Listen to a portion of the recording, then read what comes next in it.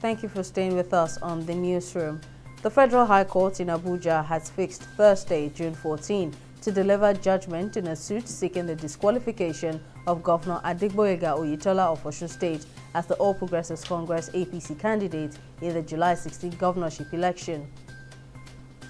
Justice Inyangekwo fixed the date on Wednesday after counsel for the parties adopted their processes and presented their arguments in the matter.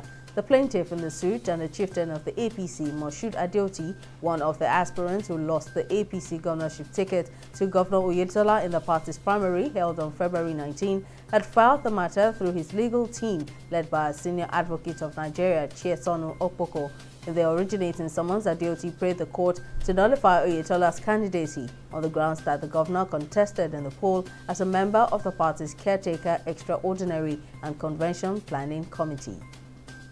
The People's Democratic Party (PDP) in Osun State has said the absence of President Muhammadu Buhari at the re-election rally of Governor Adegboyega Oyetola held in Osogbo on Tuesday signaled his disapproval of any attempt to rig the Saturday governorship election. In a letter signed by the PDP caretaker chairman Akindele Adekunle, the party also condemned Governor Oyetola for his assertion that he would not hand over power even before the election is held. Members called on the security agencies to take on the signal and reject unlawful directive to rig Saturday's poll. The Albino Foundation has disclosed that efforts are ongoing to ensure that at the end of registration exercise by the Independent National Electoral Commission (INEC), at least 3 million physically challenged persons must have been documented for the 2023 general elections. Founder of the group, Jake Epele, explained that they are engaging INEC, the National Disability Commission, and relevant corporate bodies to mobilize physically challenged groups to use the extension of the registration exercise for their participation in the next elections in the country. An analysis of COVID-19 cases obtained from the Nigeria Center for Disease Control (NCDC) has revealed a sharp rise of 324% in the number of COVID-19 cases reported in the country within 1 month. The NCDC, in a public health advisory released ahead of the Salah break, had notified Nigerians of the possibility of a fifth wave of the pandemic. So far, a total of 258,874 positive cases have been reported in Nigeria since the beginning of the pandemic in 2020. Protesters in Sri Lanka have defied tear gas, water cannons, and a state of emergency to storm the Prime Minister's office on Wednesday after the President, Gotabaya Rajapaksa, fled overseas as the crowd demanded both men to step down in the face of an economic crisis. The President had promised at the weekend to resign on Wednesday after escaping his own official residence in Colombo.